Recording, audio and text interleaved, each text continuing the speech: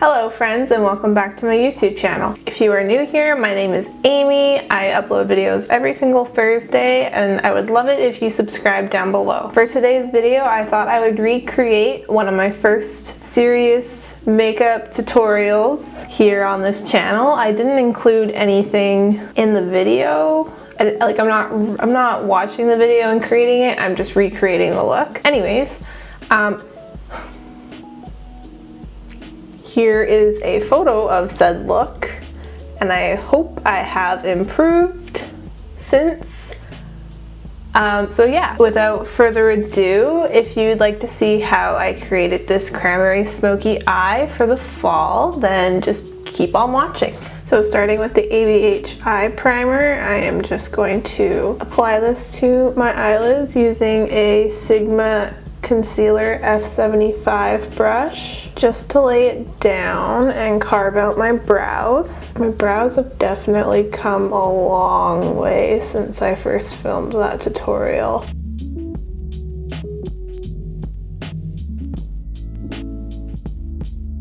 I'm also bringing the primer to the inner corner of my eye just to cancel out any darkness. Since I'm working with black, I want to make sure that I'm trying to cancel out as much darkness as I can, as it will really enhance, especially in the inner corner, the darkness. And I'm creating a wing out with the concealer. Alright, taking a Luxie 250 large eye blending brush. I'm actually just using this to pat in the concealer so it dries and to kind of blend it out onto my skin. I was using a beauty blender for a bit, but I tried this today and it actually creates a better base for the eyeshadow. It doesn't dry it out nearly as much, and I'm just dabbing it really. I'm sorry if I sound nasally. There's a really bad cold going around at work and I'm not excited to catch it because I'm going to LA in 2 weeks and then I'm going to Seattle in 2 months. Or no, it's less than 2 months now. It's a month and a half away for me to go to Seattle. So really don't want to get sick. So today we are using, oh wow, that really threw my contrast off. There we go. Today we are using the Jaclyn Hill palette.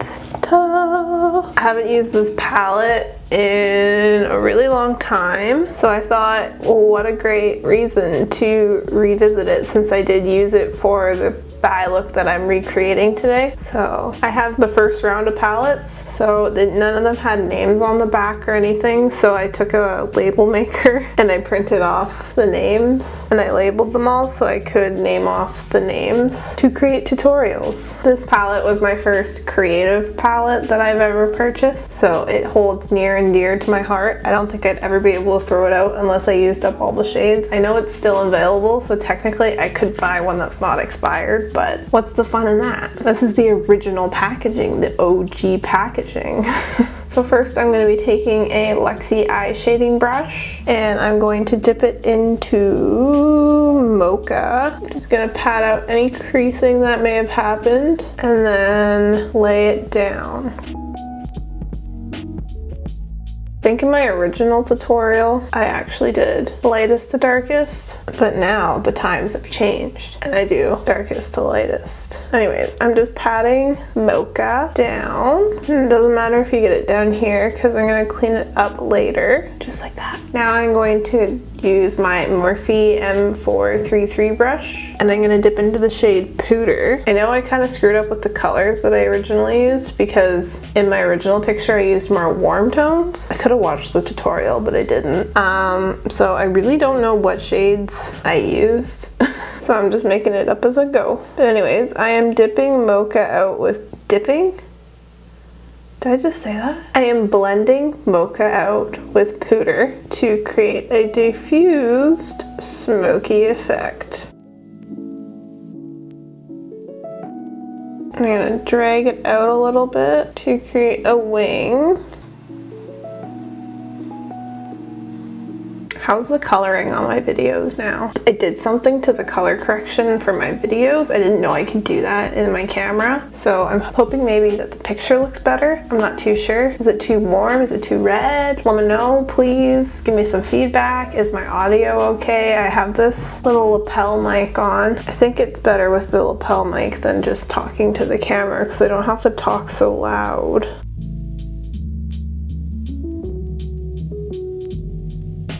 So now I'm taking a Sigma Taper Blending E35 brush. I'm taking the shade Silk Cream and I'm blending all of those shades up a little bit further. This creates more of a diffused effect.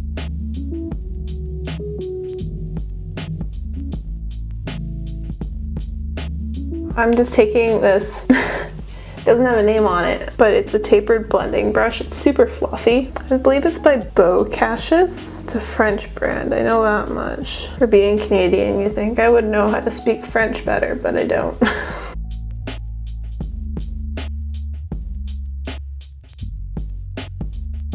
Now I am taking my Morphe M506 brush and I'm dipping back into Mocha. This is going to deepen up the crease. I'm keeping it low. It's all about working back and forth with the colors, to be honest, to create a nice blend. I'm holding my brush at the bottom and I'm doing tiny little windshield wiper motions, not movements. I was made fun of for that one. Oh, this contrast makes my teeth look yellow. Uh-oh, they're not that yellow in life. That's my only complaint. It's all about going back and forth with your colors to create a seamless blend. So going back in with Pooter, as I'm saying that, on my Sigma E35 brush. Just going over and up a little bit. Doing little circular movements to blend out the inner corner because I have to be really careful. I don't want to take it in too far like I did with the original. I'm blending that wing out. Just taking that Morphe M433 brush with no additional product just to kind of blend over everything. And then going back in with this tapered blending brush with nothing else on it, just to diffuse everything. I'd say that's a pretty decent blend. Hell yeah, hell yeah, hell yeah. So now I'm taking a Morphe E36 brush and I am dipping into Central Park and I am deepening up my crease with it. Now using a Morphe M213, putting Central Park on that to create my wing and bring that Central Park color into my inner corner a bit more in a more detailed form.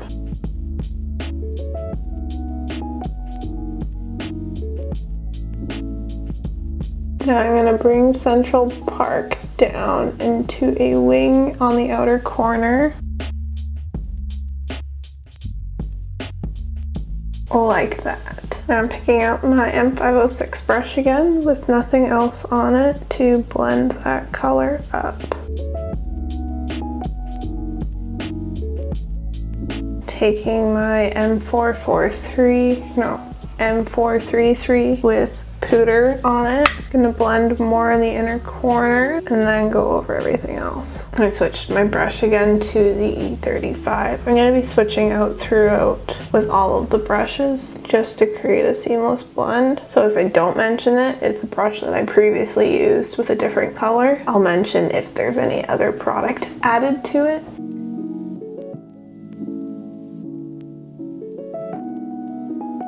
Picking up my M506 brush with Mocha on it and just trying to match this other eye a bit more by bringing everything up on the outer corner to create a higher wing.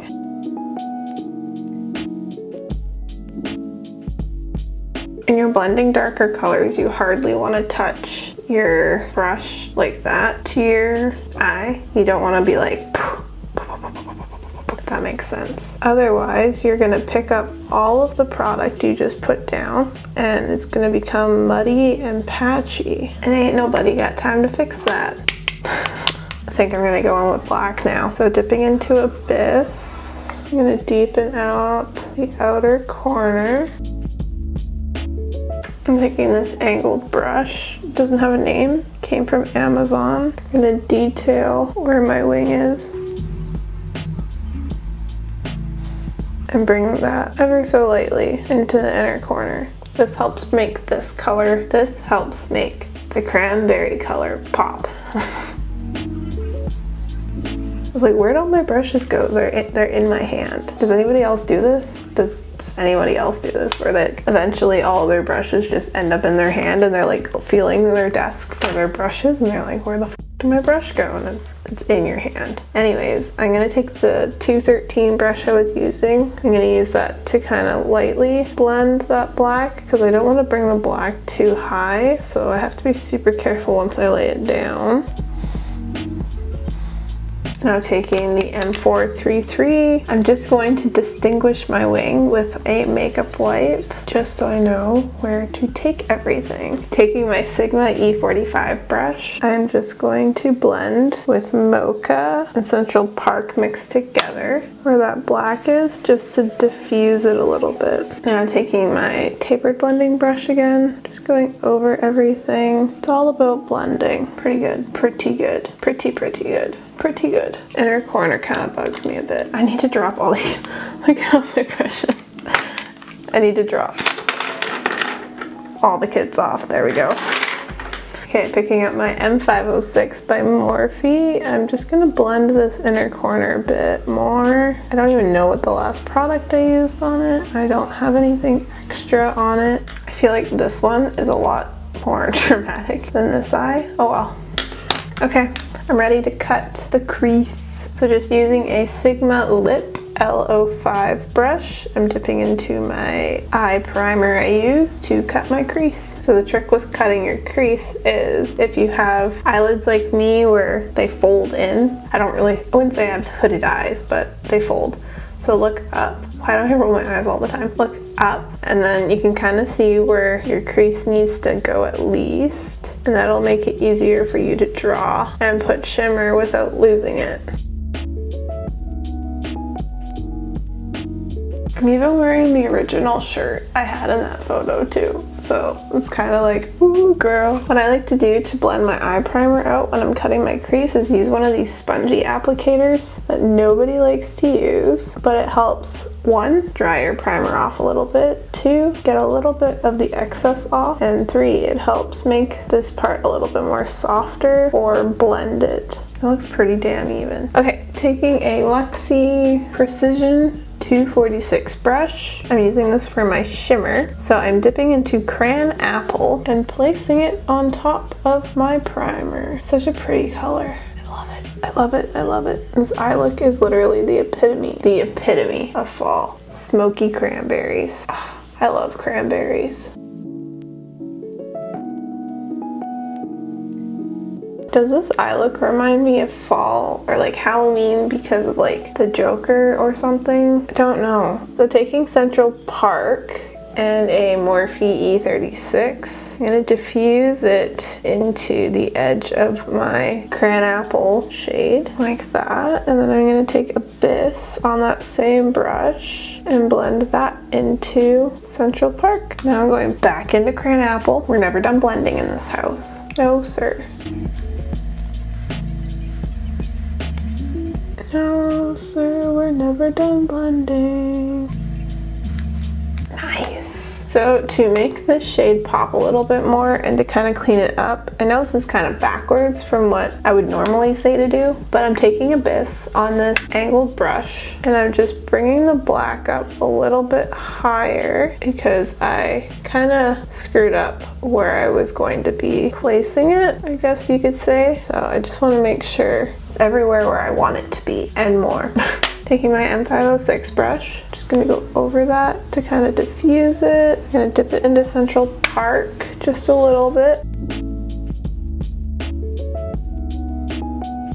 This eye's a lot smokier than the other one, shoot. Well, I guess I'm adding more smoke show to the other eye. You can always add, you know? If you screw up, whatever. You can always add more to your looks. Now I'm just gonna clean off my E45 brush on a claw and then go over that to diffuse it. Going back in with my Cran Apple brush. Gonna clean up where my crease was. I also have to do it on the other eye, which is kind of scary because I already have my lashes on. There, I think that looks good. That was a journey, guys. That was a journey.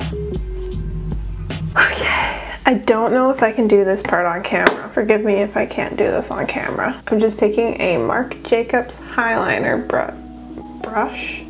I'm just taking a Marc Jacobs highliner eye pencil in the shade black, and I'm tight lining and then doing a wing as well. There's my tight line. Now, I don't know if this is gonna work on camera. I do tug a little bit. I know you're not supposed to, but whatever. Now taking a Sephora liner, angled liner brush. Gonna clean up that line by kind of smudging it out like so. Just taking some liner off the pencil here and creating a more defined wing, even though it's already over black. Idiot. Don't worry too much about down here because you can always clean it up. I'm actually quite shocked how well I did that. Now, just to match everything up, I'm going to take Abyss on the same brush and just dab over where I put that liner on my lid. This deepens the liner, but it also helps it stay put all day long. I know I did this on my other eye, so I have to do it on this eye. So I'm taking Abyss, actually just blending out that liner into the whole look on the outer bit. So the wing doesn't really show because your eyeliner is already winged anyway. Now taking my M506, just blending everything together again up here. All right, now I'm taking my makeup wipe and just cleaning everything up underneath the eyeball. Oh my god, like so. Like that. Wow, I'm so smoky. On to the next step. Taking this honker, this big old honker mascara by Tristique. It's called the Good Vibes mascara. It's just a mascara, it's average. It's not anything that you have to run out and go and buy because it really doesn't matter what mascara you use when you're going to put lashes on. So next I'm going to be taking my Glam Cosmetics lashes in the style Smitten. Super cute lashes. These ones are the mink ones, but they now do offer synthetic lashes. You can use the code Amy20 to receive 20% off. It's not a commission code, so I don't make anything off of it, but it does save you guys money. I'm cheap and I just like to use my Duo Brush On Lash Glue. This one dries clear. I don't know if you can see this. I flipped the lash upside down, and so I'm just getting the band, a little bit of the lash too. Whoops. If I do get it on the lash, I use my nail to push the glue into the band, but I can't really show you into it at the same time, I don't think. No, it doesn't really work. You really don't need much glue to make them stick. Lashes just make everything so much better. I used to, in the original tutorial, I did not know how to apply eyelashes still, so my lash game was not very strong. But now I'd like to say that I do a pretty dang good job at putting my eyelashes on. I am going to go do my face off camera, and I will be right back to finish the lower lash line and complete this look. Okay, so here is my base. I wanted all the color to be focused on the eyes, so I did a very soft face today. Now let's finish this look up. So in the original, it looks like I did a smoky underneath with a red as well. So what I'm going to do is take a Aesthetica angled brush and take Central Park and drag it underneath, connecting it up to my wing. I'm only taking it about halfway underneath my eye though, because I do want my eyes to be left open instead of small. I don't want it to be too harsh. Now I'm going to be taking my M506 blending brush and just diffusing that out a little bit on the lower lash line, using a darker color underneath your eye, and then using like a white or cream eyeliner in your waterline will really open up your eyes and make them look bigger. Especially with brown eyes, you have to be super careful because it's really easy to lose your eyes in a smoky eye. So now what I'm going to do is I'm going to take this Alamar flat shader brush, and I'm going to take the shade Abyss on it and tight line underneath my lash line. That way I have depth without adding a color to the waterline. Now if you have blue eyes, you could just do the Marc Jacobs or whatever eyeliner you want to use in your